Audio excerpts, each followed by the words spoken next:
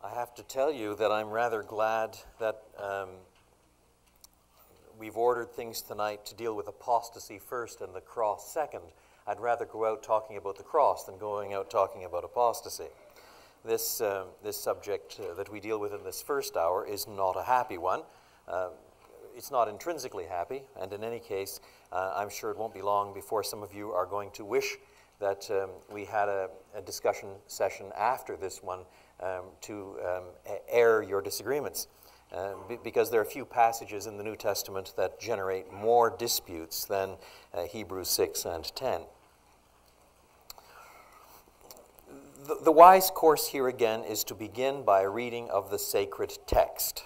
And so I'm going to read from 5:11 to the end of 6. Now, in fact, our focus is 5:11 to 6:12. But I will make a few comments on 6:13 to 20, and now I would like to read the entire section, 5:11 to 6:20, the end of 6. This is what Scripture says. After introducing Melchizedek as a figure and a theme, the author writes, "We have much to say about this, but it is hard to explain because you are slow to learn. In fact, though by this time you ought to be teachers, you need someone to teach you the elementary truths of God's Word all over again. You need milk, not solid food. Anyone who lives on milk, being still an infant, is not acquainted with the teaching about righteousness. But solid food is for the mature, who by constant use have trained themselves to distinguish good from evil. Therefore let us leave the elementary teachings about Christ and go on to maturity, not laying again the foundation of repentance from acts that lead to death, and of faith in God, instruction about baptisms, the laying on of hands, the resurrection of the dead, and eternal judgment. And, God permitting, we will do so. It is impossible for those who have once been enlightened, who have tasted the heavenly gift, who have shared in the Holy Spirit, who have tasted the goodness of the Word of God and the powers of the coming age, if they fall away, to be brought back to repentance, because to their loss they are crucifying the Son of God all over again and subjecting him to public disgrace. Land that drinks in the rain often falling on it, and that produces a crop useful to those for whom it is farmed, receives the blessing of God.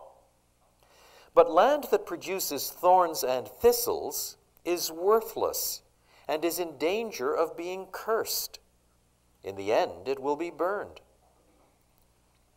Even though we speak like this, dear friends, we are confident of better things in your case, things that accompany salvation. God is not unjust. He will not forget your work and the love you have shown him as you have helped his people and continue to help them. We want each of you to show this same diligence to the very end, in order to make your hope sure. We do not want you to become lazy, but to imitate those who through faith and patience inherit what has been promised. When God made his promise to Abraham, since there was no one greater for him to swear by, he swore by himself, saying, I will surely bless you and give you many descendants. And so, after waiting patiently, Abraham received what was promised. Men swear by someone greater than themselves, and the oath confirms what is said and puts an end to all argument. Because God wanted to make the unchanging nature of his purpose very clear to the heirs of what was promised, he confirmed it with an oath. God did this so that by two unchangeable things in which it is impossible for God to lie, we who have fled to take hold of the hope offered to us may be greatly encouraged. We have this hope as an anchor for the soul, firm and sure. It enters the inner sanctuary behind the curtain, where Jesus, who went before us, has entered on our behalf. He has become a high priest forever in the order of Melchizedek. This is the word of the Lord. It doesn't take much experience of the Christian way to observe various instances of falling away from the gospel. There are many different forms of it. The 18-year-old brought up in the secure embrace of a Christian family and a steady church sometimes goes off to university and a year, 2 years, 3 years later hits the skid and comes home and is very proud of his or her renegade agnosticism. Or one finds the nominal Christian who has apparently walked with the Lord and taught Sunday school classes for many years, gradually drifting away, snookered by the high-pressure job, the need to be promoted to the level of partner, the lust for yet a bigger house and one more boat, and whatever.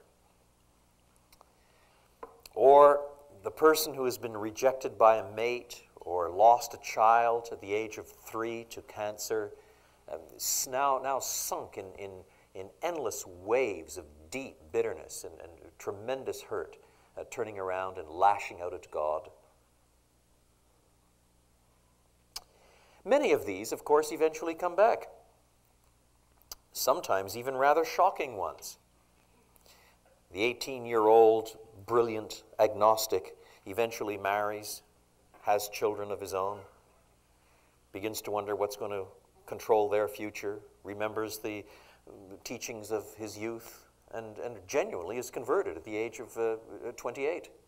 I mean, we've all seen it again and again, haven't we?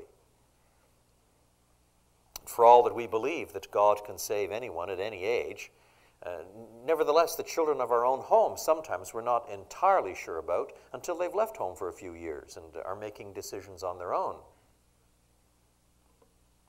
My youngest leaves home this year, and I say to myself, here we go again. I think that the gospel is truly in him, but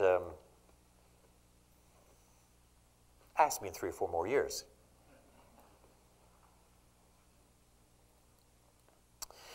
I know of a pastor, I never met the man, but he served a Reformed church in Arkansas 25 years ago, and about the age of 50, he abandoned his wife, declared that he was a homosexual, lost his ministry, of course, and 10 years later, repented deeply, was reconciled to his wife, and actually died in the bosom of the church that he had pastored. He never held public office again, but you can go to that church today and still see the man's library.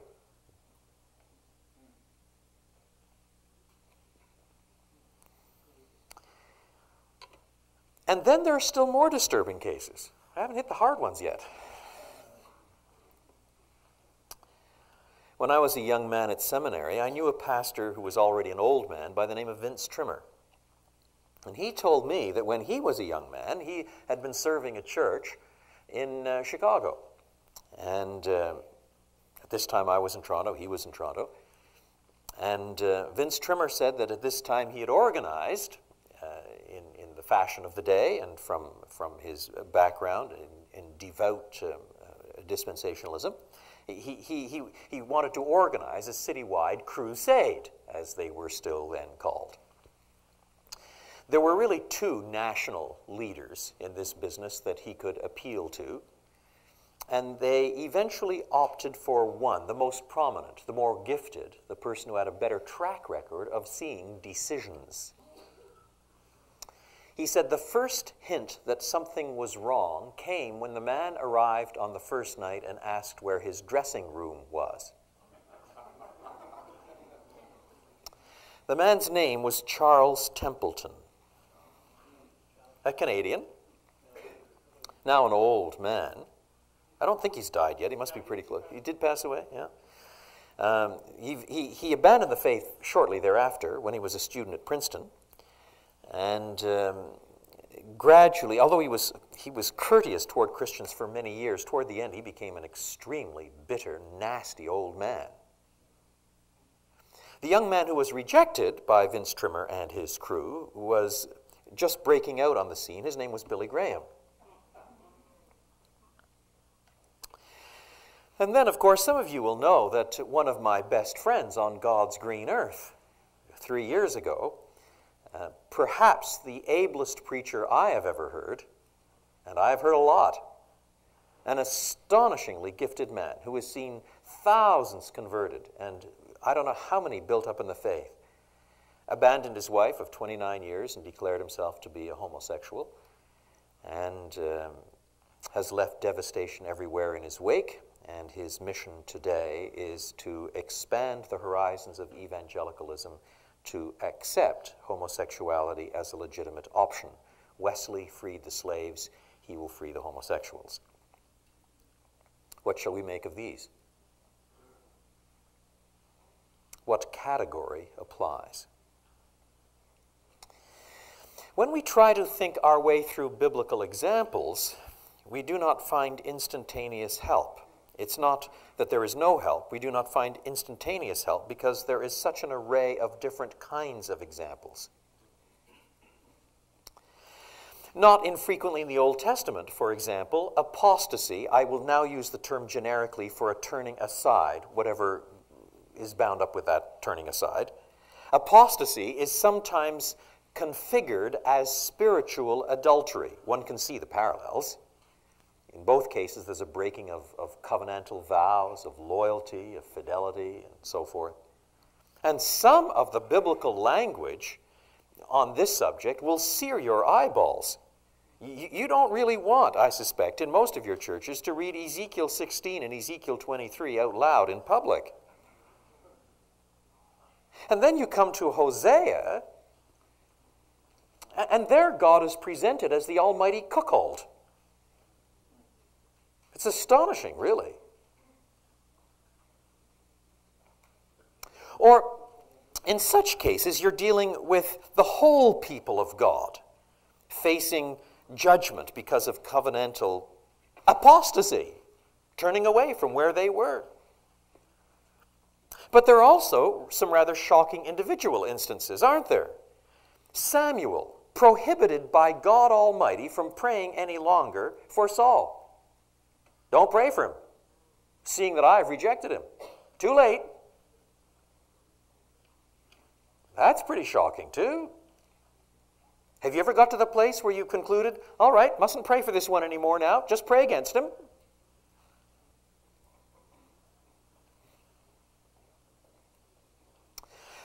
And then, aren't you driven to ask sometimes, why this one and not that one? The sons of Korah commit terrible sin. They're destroyed.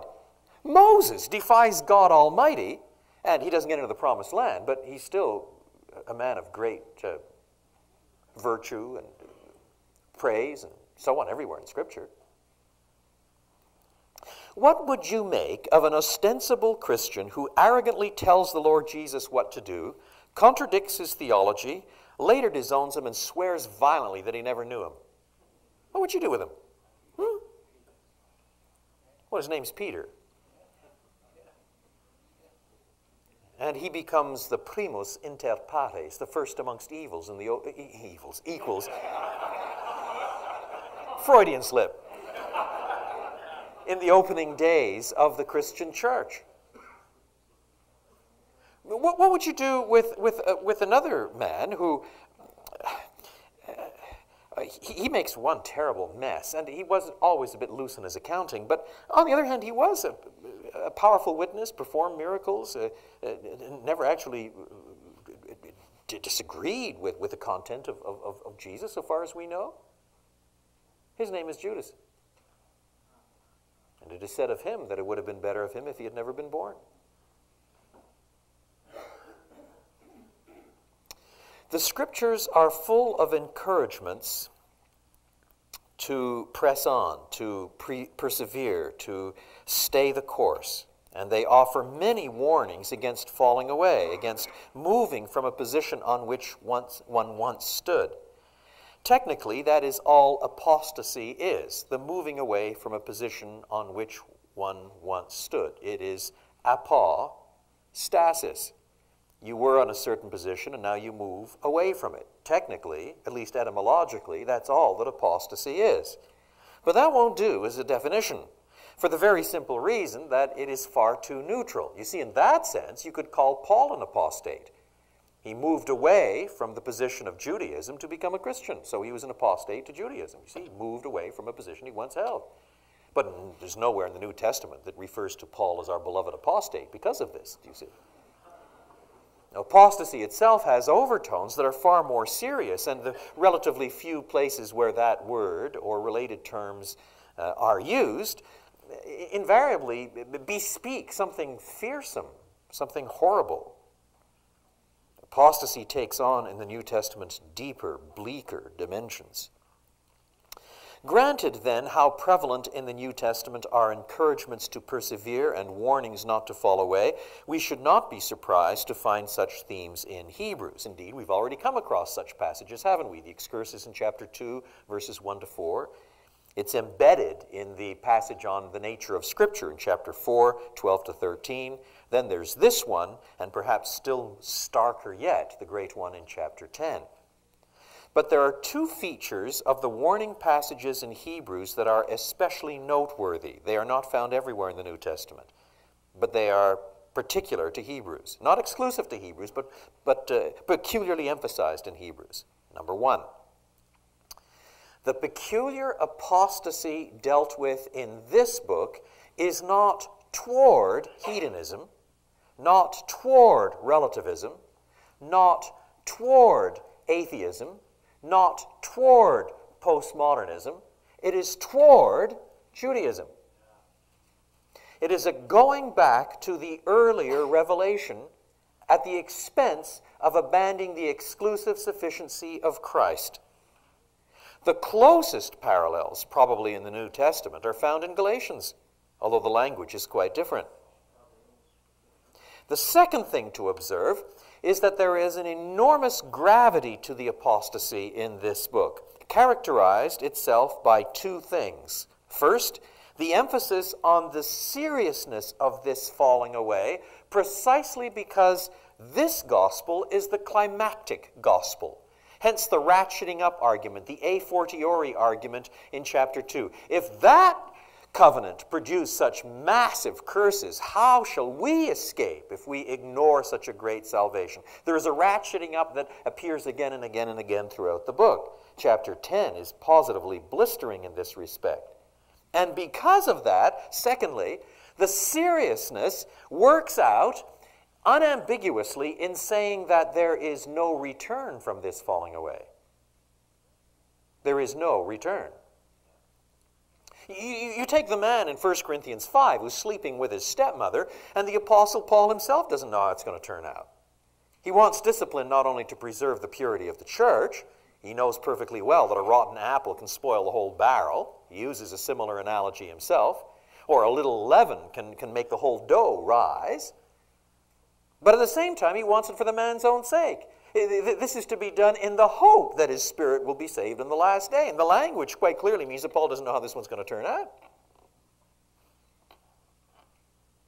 But here, the whole emphasis is, if you fall away in the order of things that I'm depicting, chapter 6 and chapter 10, there is no hope. None. Thus, the argument in chapter 6, 4 to 6 is, it is impossible for those who fall under the description of 4 and 5, verse 6, if they fall away, to be brought back to repentance. And likewise in chapter 10, equally strongly, verse 26, if we deliberately keep on sinning after we have received the knowledge of the truth, no sacrifice for sins is left, but only a fearful expectation of judgment and of raging fire. Now, in this session, we will focus primary attention on the first of the two most extensive warning passages, this one that I have just read. And we will proceed by asking 4 questions and trying to answer them. Number 1, what, in general, leads to apostasy? What, in general, leads to apostasy, as emphasized in this book? Chapter 5, verses 11 to 14. Now, it's worth observing that there is a fairly rare word that occurs in 5:11 and in 6:12. That is in the opening verse of the section and in the closing verse of the section. It forms, in other words, a literary inclusio, the device of inclusion, a literary envelope, which suggests that the whole passage, you see, is to be read under those themes. That word is nothroi, and it can be rendered sluggish or thick, perhaps lazy, but lazy in your hearing. We have much to say about this, and it is hard to explain because you are sluggish to hear, literally, slow to learn. Or again, down in chapter 6, verse 12, we do not want you to become nothroi, sluggish, thick. What then is it that prompts this sluggishness, this inability, this culpable inability to hear, to listen? And when you read verses 11 to 14, apart from some disputed details here and there that we'll take a look at in a moment, the heart of the issue simply is immaturity in listening to, studying, absorbing, and conforming to the Word of God. It is as simple as that. Though by this time you ought to be teachers, you need someone to teach you the elementary truths of God's Word. You need milk.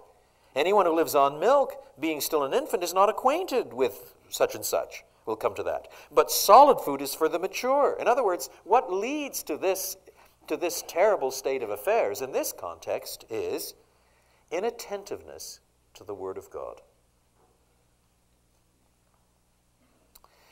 That should not surprise us. Do you remember how Psalm 1 begins?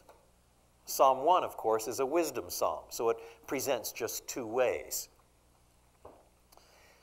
The righteous person is described negatively in verse 1, positively in verse 2, and metaphorically in verse 3. That's the righteous person.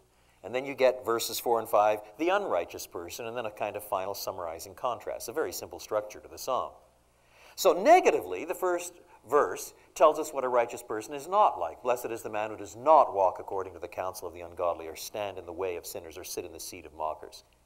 Verse 2, you might have expected, because so much Hebrew poetry is built on parallelism, you might have expected, blessed rather is the man who walks the counsel of the righteous, and stands in the way of the just, and sits in the seat of the praising. That's not what you get. When the righteous person is described positively, there's only one criterion. His delight is in the law of the Lord, and on his law he meditates day and night. Or recall that quite remarkable passage in Deuteronomy chapter 17. Deuteronomy chapter 17, the last three verses, 18 to 20, where Moses looks forward to the time when there will be a king in Israel. And he prescribes the first order of business for such a king. When he takes the throne of his kingdom, we're told he is to write for himself on a scroll a copy of this law, taken from that of the priests who are Levites. It is to be with him, and he is to read it all the days of his life, so that he may learn to revere the Lord his God, and follow carefully all the words of this law and these decrees, and not consider himself better than his brothers, and turn from the law to the right or to the left. Then he and his descendants will reign a long time over his kingdom in Israel. A remarkable passage, is it not? He becomes king, what's the first thing he's supposed to do? Audit the books of the predecessor? Nope. Appoint a new Secretary of State? Nope. Call a cabinet meeting? Nope. It's to get out his quill pen and copy out by hand a copy of this law, which either refers to Deuteronomy or the whole of the Pentateuch. It doesn't mean to download it from a CD onto the hard drive without it passing through his brain. Or nowadays, you can download it from your hard drive into an iPad. I got my whole Greek New Testament in here and a whole lot of other stuff. You see, I didn't have to read a word of it when I did that. Not a single blessed word. If it depends on knowing the Greek Testament that I downloaded it from my hard drive into here, I didn't learn a thing. Nope, had to do it by hand. And so clearly that would become his Bible, which he was thereafter to read day after day after day after day, all the days of his life, thinking God's thoughts after him. So he would learn to revere God's words and to not think of himself better or turn to the left or to the right.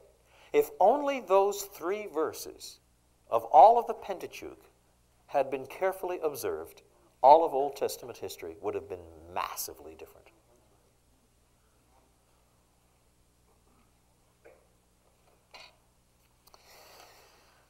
Or think of a passage like Deuteronomy 8. God puts the people of Israel through the desert that they shall learn that man does not live by bread only, that is, but from our necessary food, but by every word that proceeds from the mouth of God.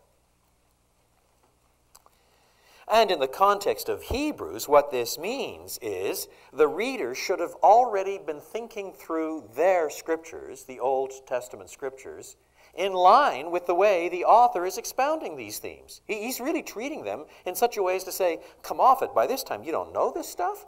Give me a break. Do you see? Isn't that what he's saying? It's important to remember that the milk metaphor in Scripture is used differently in different passages. Don't make it all the same. You won't hear the texts well.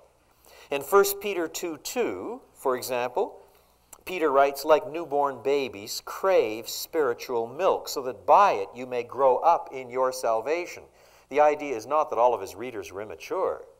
There, the use of the milk metaphor is to show the kind of craving you should have toward the Word of God. There's no distinction there between milk and solid food. You know, those of us who have had babies know that when they get a little hungry, the way they go after that milk is something else. My wife struggled to breastfeed, if I'm allowed to say that here, and she had some medical problems, wasn't allowed to do it, and eventually after our baby had gone down to 5.5 pounds, our first one, we gave up on that and we switched to formula. By this time she was miserable, crying, whining all the time, whinging. One miserable little baby, we thought, oh boy, we got one of these. And in fact, once we switched to formula and she could get all that she wanted to, you know, you brought that nipple anywhere close, and bliss. Just sucked and sucked and sucked. Besides, my wife had an emergency C-section, and that meant I could take over all the feedings at that point, you know. And she was a dream. I'd get up, change her diet. Well, I already had the formula made up. Zapped 8 ounces in the microwave. I could change her, get her down, 8 ounces, glug, glug, glug, glug, glug, glug, glug, down. I never was up more than 20 minutes when I had to do her. She was wonderful, you know. She craved that pure, well, not so spiritual milk. And that's the image, you see. We're to be that hungry for the Word of God that it's like a little baby who's just dying to get that next suck when it's really, really hungry. But then you have a different use, don't you, in 1 Corinthians 3, 1 and 2. In that case, Paul is rebuking the Corinthians for saying, I'm giving you milk, not solid meat, because you're not ready for it. In that case, there's a distinction that is made on the basis of maturity. And he's bawling them out for not being able to accept greater, more mature teaching after, get this, a 5-year gap. That is, the gap between his planning the church and when he writes 1 Corinthians is 5 years. And he's chewing them out good and proper because they can't take more doctrine a little faster. And that's certainly the kind of usage you get here too, don't you? You need milk, not solid food. Anyone who lives on milk is still an infant. And the demonstration of this, Paul says, is that they are not acquainted with the teaching about righteousness. That is not an easy expression to understand. It can be rendered in several different ways. It could simply mean right speech versus that of the infant, simply using the same metaphor a little farther. The word of righteousness, literally, in Greek, with understanding the genitive, in that case, to be a genitive of definition. Or it could be an ethical emphasis. The NEB has what is right, or some have moral standard, or something like that. But I suspect that the NIV, which I'm reading from, the teaching about righteousness, is probably right. That is, it's the teaching about righteousness, the teaching of the Christian faith, the Christian religion, with Christ as our righteousness, as explained from the Old Testament texts themselves, properly understood. That's what the book has been about, do you see? And anybody who's really immature, and with their kind of immaturity, wants to go back to the Old Testament types and clearly doesn't understand the real teaching about righteousness in those texts that point us to Christ, our righteousness. Christ who achieves what needs to be achieved and presents us righteous before God.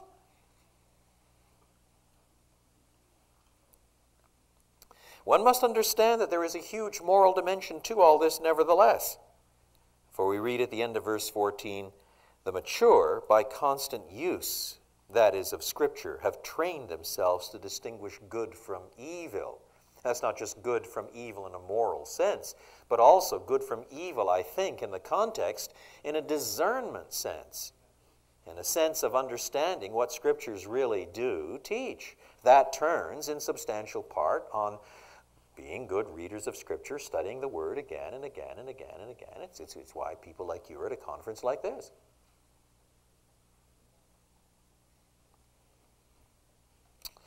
So that's the first question. What, in general, leads to apostasy? And the answer is, in one fashion or another, a neglect of the Word of God. And that, of course, has wide resonance in Scripture and in our age, does it not? The prophets denounce the judgment that comes when there is a famine of the Word of God. One of the greatest characteristics of contemporary evangelicalism is a decline in Bible knowledge, a decline in family and personal Bible reading. And in the culture at large, there's certainly a massive rise of biblical ignorance. I could tell you stories that would sizzle your ears, because so much of the evangelism I do is in university campuses and the like. I had one of my students go to downtown Chicago with his fiancée a few months back, and she was wearing a gold chain with a little wooden cross suspended from it. A teenager stopped her in the street and said, "What you wearing a plus sign around your neck for?" Let me tell you, when I do university evangelism, I always do it with exposition. And nobody has a Bible, of course, so you have to print out the relevant text and give a copy to each one when they come in. I begin by explaining the big numbers and the little numbers. They don't know anything. They don't know anything. I was on a TV set 3 or 4 years ago for the Discovery Channel for a couple of days for a religious program they were doing. I was the token evangelical. We do get in once in a while.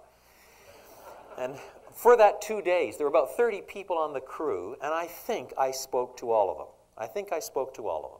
I didn't find one. Well, I did find one out of the 30 that knew the Bible had 2 testaments. And that one was, in fact, the young woman who was the interviewer who was slated to ask me questions. And she came up and said to me, "You know, because of this assignment, I've been studying the Bible now for about 6 weeks, and I think I've got a handle on it." Boy, was I impressed.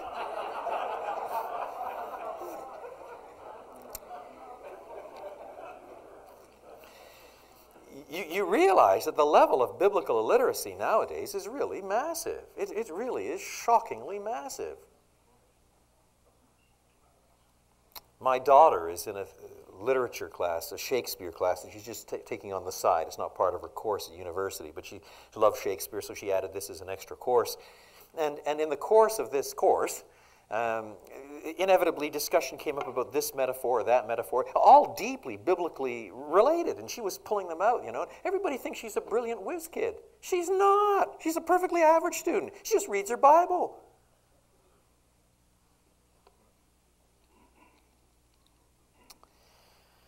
Here, then, is the origins of a great deal of apostasy. Number 2, what in this specific case leads to apostasy? What in this specific case leads to apostasy? Chapter 6, verses 1 to 3. This is not an easy paragraph, but fortunately, whichever way of the two main ways you take it, the general thrust is the same. So although it's not an easy paragraph, in fact, it doesn't matter too much. The general thrust turns out to be the same. The issue is this: are the 6 things which the author here lists as belonging to the elementary teachings about Jesus, are they essentially Jewish things or essentially elementary Christian things?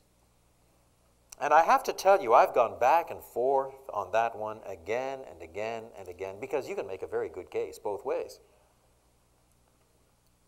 The short answer is I don't know. I tip toward the Jewish side, but I'm not positive. Let me mention some reasons for taking the text as I do, but I acknowledge that this is somewhat disputed, and then at the end I'll point out that in one sense it doesn't matter to the argument. There is a bit of Greek that has to be explained. At the end of the first clause of verse 6, the NIV has, "Let us go on to maturity," not laying again, and so on and so on. Let us go on to maturity. In fact, the Greek is a passive verb. It's not "let us do something," but rather, quite literally, and it can only be taken as a passive, this is not a deponent anywhere in the ancient literature, let us be borne along to perfection. Let us be borne along to maturity. That is, let us be borne along by God to maturity. It's a divine passive, as they used to be called. But that means that when you get down to verse 3, and you read, "and God permitting, we will do so," "we will do so" almost certainly does not refer back to that passive. Let us be borne along, we will do so. Probably not. It's probably referring back to the first verb of verse 6. I think what that means is, "Therefore let us leave in place," leave standing, leave where they are, the elementary teachings about Christ, and be borne along by God to maturity. Not laying again all this stuff mentioned in the next 2 verses, and God permitting, this is what we'll do. That is, we'll leave these things standing where they are and go on. I think that's what the argument is. Now, what are these things? What is interesting about them is that each of the 6 items mentioned in verses 1 and 2 is tied in some way to the high priestly Christology of the following chapters. It's really quite stunning. For example, the call to repentance from dead works and to faith in God, chapter 9. Verse 14, "How much more then will the blood of Christ, who through the eternal Spirit offered himself unblemished to God, cleanse our consciences from acts that lead to death," that is, from dead works, do you see? "So that we may serve the living God." And those acts that lead to death are, I think, from verse 10, the external regulations applying until the time of the new order. Or again, the discriminations about useless washings, compare chapter 9, verses 9 and 10,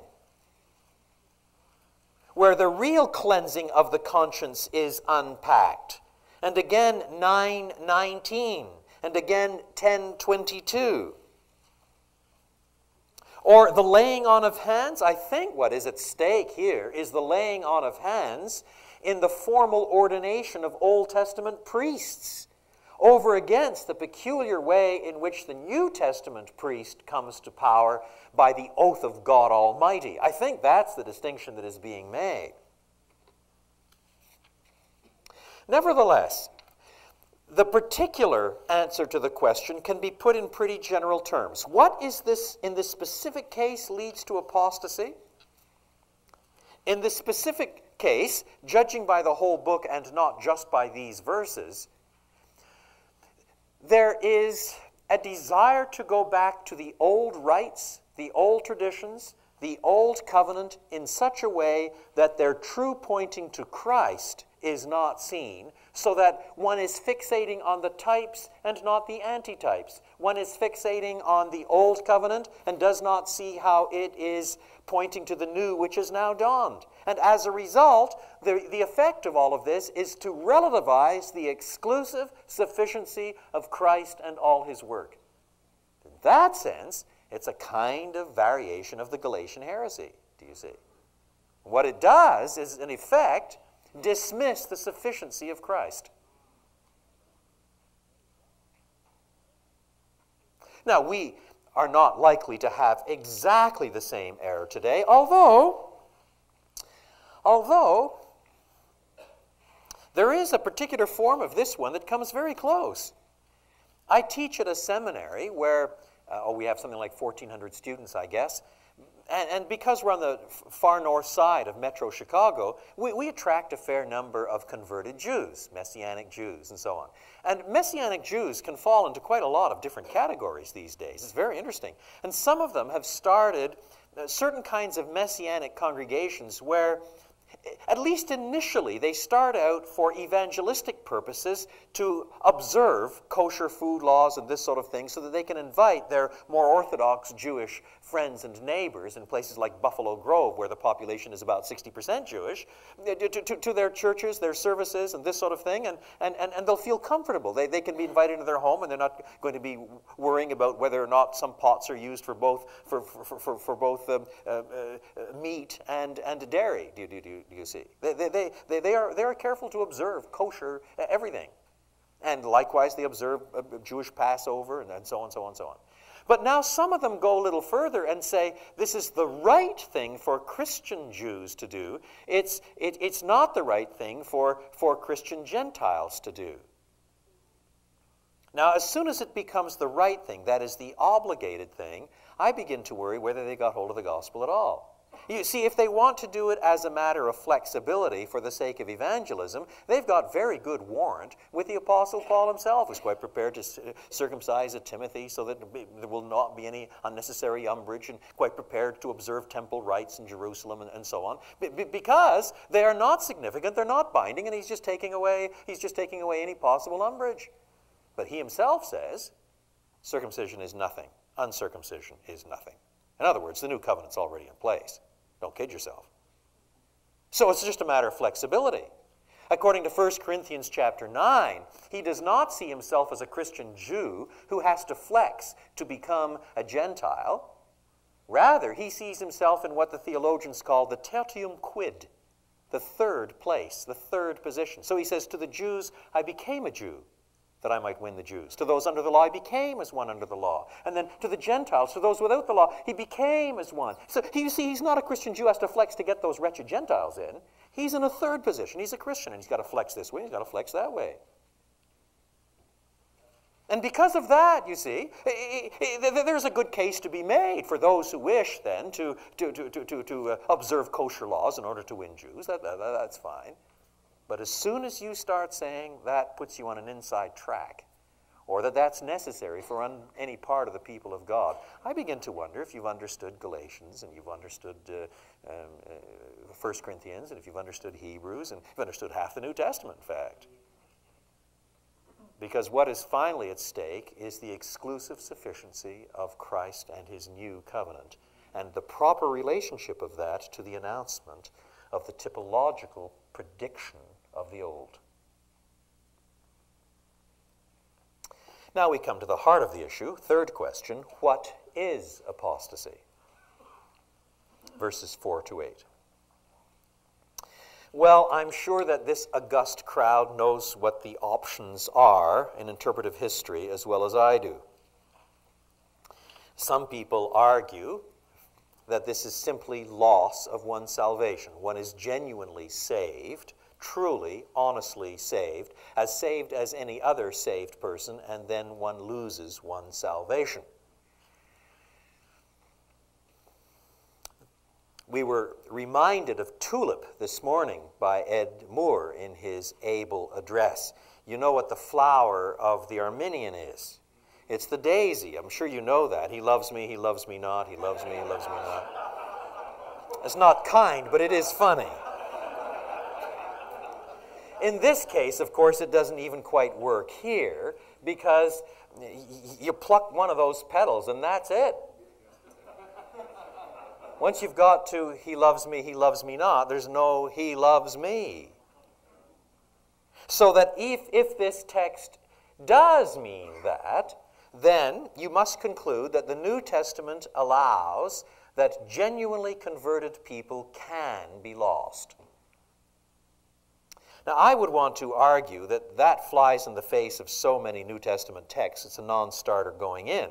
Some people say, yes, we agree with that, but if we only had this passage all by itself, if we only had Hebrews all by itself, then we might come out with that conclusion legitimately. And I would say I'm not even convinced by that. Because before you get to Hebrews chapter 6, you've got to read Hebrews chapter 3. And there we saw that one of the essential definitions of a genuine believer is perseverance to begin with. We'll come back to those texts again in a few moments. If I were in certain conferences at which I speak, I would spend a lot more time justifying the view that one cannot, in the New Testament, genuinely lose one's salvation. I won't try to justify it to this particular crowd, since this would be a rather terrible case of bringing coals to Newcastle, I'm quite sure. Some people think this refers simply to what might be called, ordinary backsliding. Is any backsliding ordinary? That is backsliding without losing one's salvation. The trouble is the sanctions sound far too severe. Others say that this means falling from service, falling from usefulness and fruitfulness, so that it's such severe backsliding that the person will never be able to have public function, public service, public utility in the church ever again. Well, I have no doubt that there are some forms of public sin where that should be the result, for the very simple reason that one of the criteria for Christian leadership is credibility. According to 1 Timothy 3, the Christian elder, bishop, pastor is supposed to have a good reputation with outsiders and be blameless, not in the sense of being perfect, but not guilty of any sort of public thing for which everybody blames him and so on. It's the credibility issue with both insiders and outsiders. When people ask questions, can a person who's committed adultery ever return to pastoral ministry? The real issue is not whether or not adultery is the unforgivable sin. The question is credibility. That's the issue. Now, how you work that issue out might be disputed here and there, but that is the nature of the issue. The trouble with trying to read that sort of analysis into this text, however, is the severity of the judgment. This does not say, it is impossible for those who have fallen in this fashion ever to resume public leadership again. That's a very tame reading of this passage. And even if you could get away with it here, there's no way you can get away with it in chapter 10. All that remains is a fearful expectation of judgment and of raging fire that will consume the enemies of God. This is not talking, you see, about temporal judgments. Others argue that this is merely theoretical. Now, theoretical perhaps for a good purpose. Tom Schreiner, for example, has a long article where he says that it's theoretical so that by the power of the threat, people then do persevere. So that it is the threat, admittedly finally theoretical, which in fact God uses in order to bring people to the place of perseverance. And that, they say, explains the confidence the writer has at the end of the section. When you turn to verse 9, even though we speak like this, dear friends, we are confident of better things in your case. This shows that all along the author really thinks these people are going to make it, thank you very much. And therefore the threat surely is only theoretical. In fact, propedeutic, it is a way of leading people to understand the truth and encourage them toward perseverance. But with all respect, the threat has no power whatsoever, absolutely no power at all, if everybody knows it's merely theoretical. At the end of the day, that really sounds like a very clever pastoral cop-out. We still have to understand what verse 9 is saying, but how do you go along making threat and threat and threat and threat and threat, where one of the fundamental doctrines is that you can't lose your salvation in any case? You know, you teach you can't lose your salvation, you can't lose your salvation, you can't lose your salvation. Jesus knows the sheep, no one can pluck them out of his hand. All that the Father's given to me will come to me. And you go on and on and on and on, and oh, by the way, watch out that you don't lose it. And that's the way you'll stay in. I don't think so. I mean, that is just such bad logic to begin with, that although that position is espoused by some very good people, I find it finally totally unbelievable. It's like parents, you see, who give threats and threats and threats and threats when the kids know perfectly well that the parents are never going to make good on it.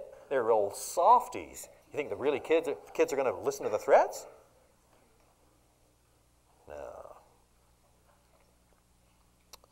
No, and there are one or two other options. So now let me simply tell you the truth. Yes, it was a joke.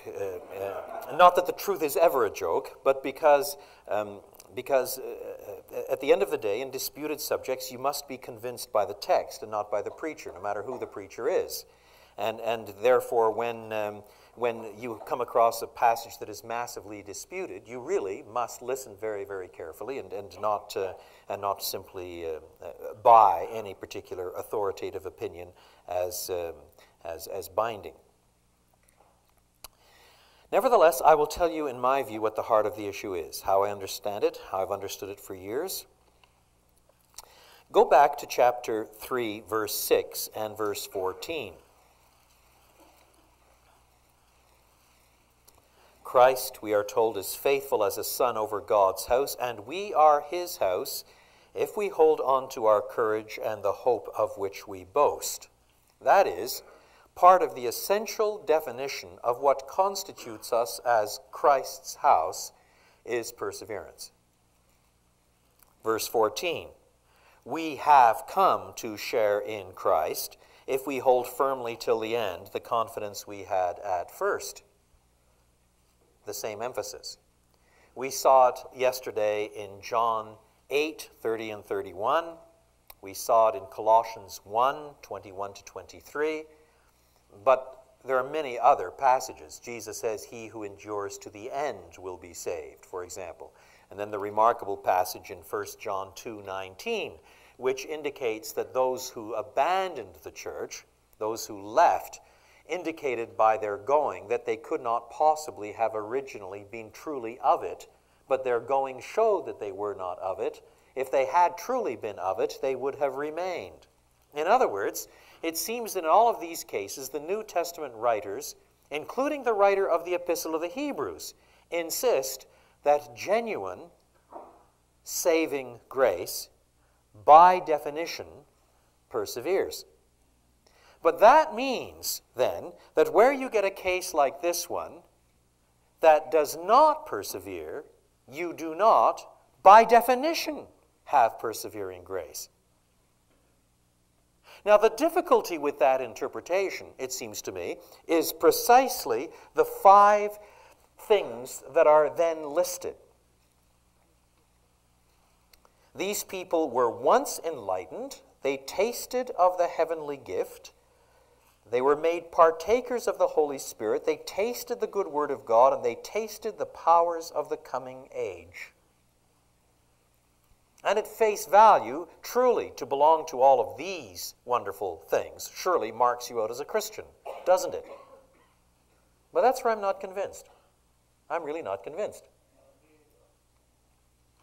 I'm encouraged, brother.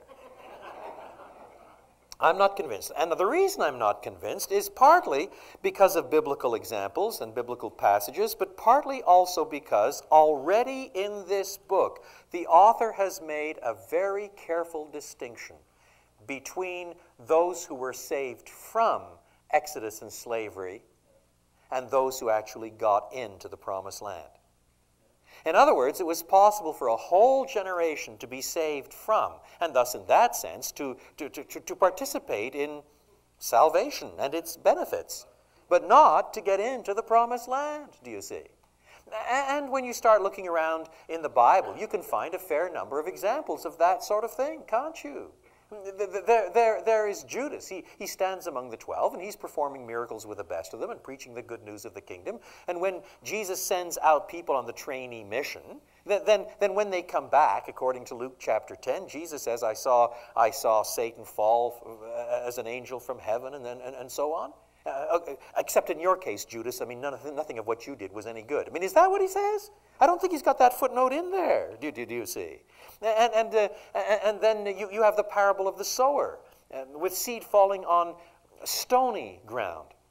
But stony ground in Palestine is earth with limestone bedrock not far under the soil.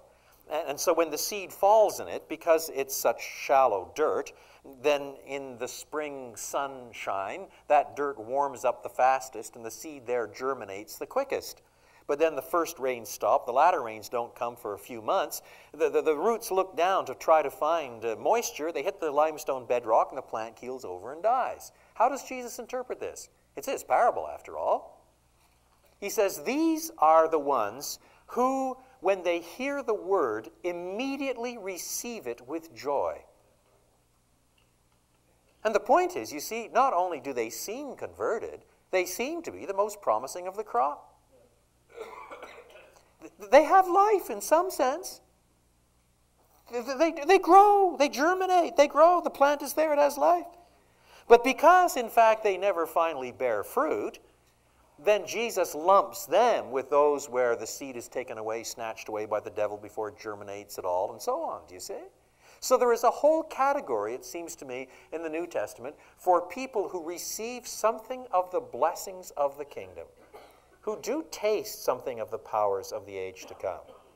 After all, have we not seen people under conviction by the Holy Spirit wrestling with their sins and turning from their sins and changing and so on, and yet not converted? Haven't you seen people like that? I mean, I've seen people the other way, where they're wretched sinners and they're under great conviction of sin, but they don't do anything about it, and then suddenly, bang, they're transformed and their lives turn around overnight. But we've also seen other people, haven't we, in ministry, where the gospel is doing something to them. You know, the language gets cleaned up a wee bit, and they sort of cut down some of the violent stuff at home, and they're feeling guilty about this or that or the other, and they might actually become quite upright, but they're still not converted. They go a little farther, they might actually make out to be converted, especially if they want to marry one of the girls in the church, or one of the girls wants to marry one of the fellows in the church, and so on. It's surprising how far people can go. After all, the Holy Spirit does his work of conversion, so in that sense, of conviction, so in that sense they become partakers of the Holy Spirit. And then the Holy Spirit falls on Saul in the Old Testament. What happens to him? No wonder David then cries out, "Take not your Holy Spirit from me." Or what do we do with a Simon Magus? He believed and was baptized, we're told. And then Peter eventually rounds on him and says, "Your money perish with you." J.B. Phillips once wrote, apart from the fact that you couldn't say this because of what the expression means to us today, literally that should be rendered, "To hell with you and your money." That's exactly what it means. Even though the man had believed and was baptized.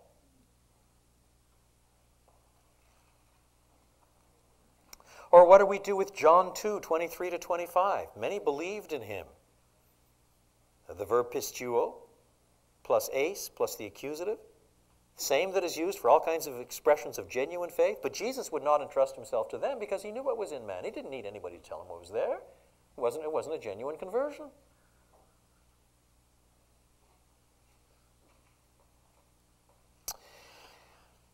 No, it seems to me that this is not the instance of falling away of a teenager who's left home and is still sorting himself out, coming to intellectual maturity, nor is this the case of temporarily rebelling and knowing deep down it's a terrible thing to do and fighting it for 5 years, 10 years, and repenting and coming back. This is the case of someone who has been brought close enough to taste something of the transforming grace of God, seeing what the gospel truly is, understanding it, believing it, being in some measure cleaned up by it. And then, because there is no grace of perseverance, because that's not a component of their faith, They look it straight in the eyeball, see it for what it is, and say, ah, it's hellish and demonic, I'll walk away from it. I think, you see, that it is, in fact, the equivalent of what Jesus warns about with respect to the blasphemy of the Holy Spirit, where he himself says, there will not be sins forgiven in that case. It's not because blasphemy against the Holy Spirit is worse than blasphemy against the Son, since the Holy Spirit is of a higher order than the Son. That's not the point. The point is that all of us who have begun in the world have criticized the Son or slanderously spoken of the Son or whatever as part of the steps that have brought us to the gospel. But to come so close to seeing that this is the work of God, it is the work of God the Holy Spirit transforming, converting, changing, cleaning up, to taste of the powers of the age to come, to be this close, to see, experience, know, and then self-consciously to say, no. I dismiss this as Beelzebub and walk away. There is no more repentance.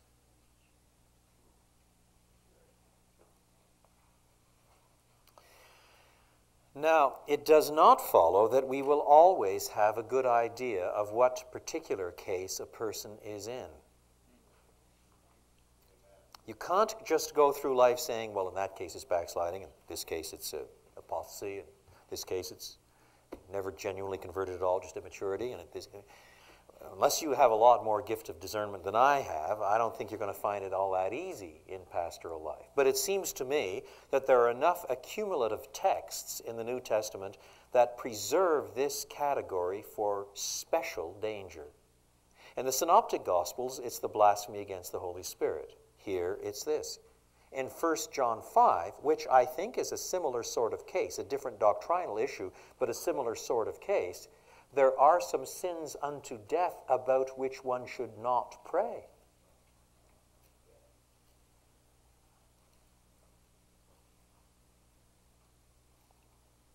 I take it then that apostasy in this passage is that special kind of self-removal from where one stood, such that after having already enjoyed all of the 5 blessings listed in verses 4 and 5, one self-consciously, knowledgeably, determinedly, and forever rejects the gospel, and one is damned.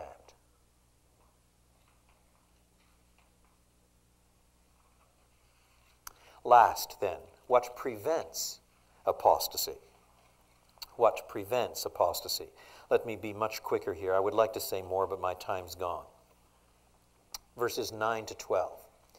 When the author says, even though we speak like this, dear friends, we are confident of better things in your case, it is important not to read too much into what he says. All he is saying is, at this juncture, we remain sure that in your case, you're not there yet. You see, he is saying, at this juncture, he's sure that they haven't got there. He is not saying, I'm absolutely certain that there's no way this is ever going to happen to you, so I've just wasted my breath. Don't read too much into verse 9. In fact, there's a kind of anguish built into it, the kind of thing you get in the Apostle Paul, too, don't you, sometimes, when he can say some blistering things to the Galatians and then say in chapter 4 about verse 19, I wish I were there. I feel like a woman in travail having to bring forth her children all over again. I wish I were there. I would know whether or not to change my voice, he says, to make it a little softer, to make it a little harder. You see, in those days you wrote a letter, and it could be weeks, even months before you got a reply. Nowadays you bash out an email, and it comes zipping back, or it might actually be interactive. Or you can get on the phone, you can hear the person's tone of voice, do you see? But with those letters, you don't know whether to push harder. Okay, they've got the lesson now I can go softly. Or perhaps you got to push a little harder, they still haven't got it.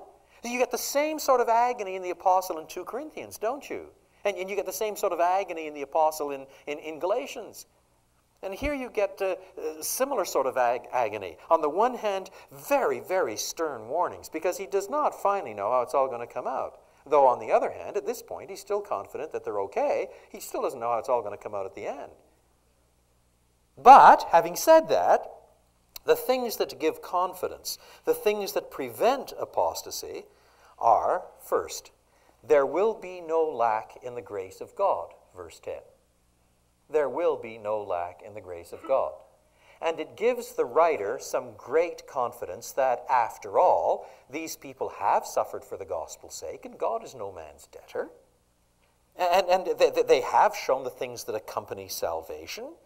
And so there will be no lack in the grace of God. That's a ground for confidence. And secondly, he says there must be no lack in diligent perseverance on their part. Verse 11, so he encourages them to this again in verse 11. We want each of you to show this same diligence to the very end in order to make your hope sure. Isn't that a lovely expression? In English, as you well know, hope has uncertainty built into it. The reason why there's no Q&A tomorrow for me is because tonight I'm leaving for Philadelphia. I start some council meetings tomorrow morning at 8:30. So I could tell you I hope to get to Philadelphia before midnight. Whether I make it or not depends a bit on how lead-footed Fred Zaspel is.